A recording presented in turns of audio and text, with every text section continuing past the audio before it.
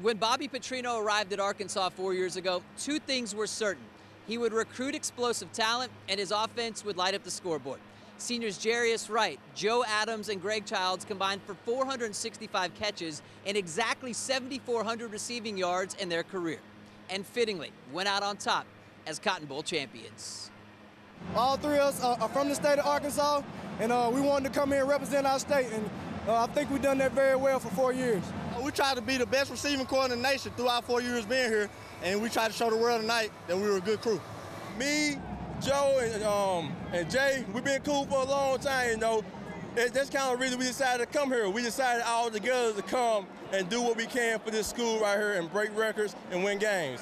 This year, I thought they provided us more leadership than any other time. Their competitive spirit, the way they handle themselves on the sideline, the way they handled the locker room when we were here against Texas A&M. You know, you really can't say enough about all three of them. The trio helped lead the Razorbacks to 34 wins in 4 years, and their 11 victories this season tied a school record for the most in a single season. It's a tremendous feeling, you know. I mean, I came in with my boys, you know.